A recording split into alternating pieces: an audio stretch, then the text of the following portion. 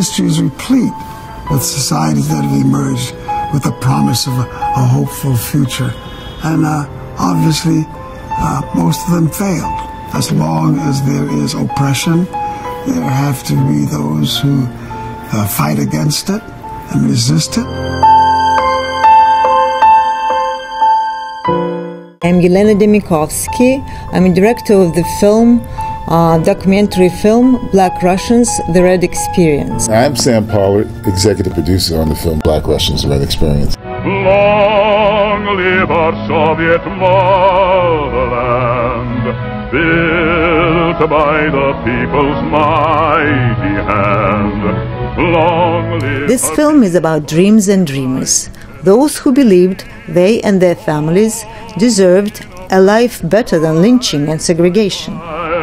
Long may our crimson flag inspire. Выходила, песню заводила, про степного сизого орла, про того, которого любил. The film brings the history up to date. The descendants reveal how these events have shaped their lives, how they were affected by the Cold War, the breakup of the Soviet Union and rising nationalism, and how this compares to the dreams of their parents and grandparents.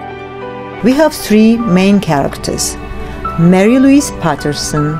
My parents had me after they'd had a number of adventures, one of which was they both separately went to the Soviet Union. Елена Ханга. Мои бабушка и дедушка приехали в 1928 году из Америки, из Нью-Йорка в Советский Союз. Они бежали от расизма. And Wayland Robb. Мой отец ехал сюда из Америки за своей мечтой, и он реализовал свою мечту. Он стал здесь достаточно известным, снимался в фильмах. I grew up in the Soviet Union and saw movies with the black actors and had no idea they were of American origin. Она была любовницей негра, ее есть черный ребенок. У белой женщины черный ребенок.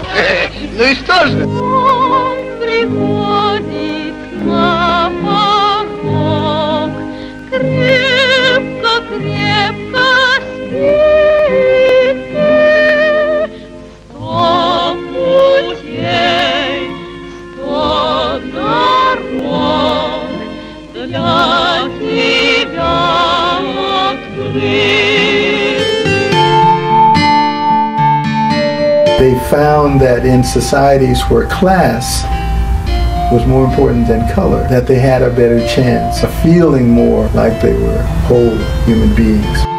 They were offered the kinds of salaries and the kind of living and working arrangements that they couldn't even imagine having back home. There were also some very well-known people who didn't stay in Russia but were very attracted to Russia, like Langston Hughes, Claude McKay, and Paul Robeson. Here was this new society saying, we're different.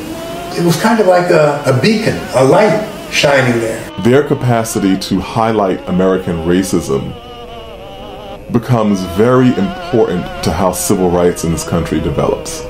He was fighting for the freedom of African Americans for full citizenship in this country.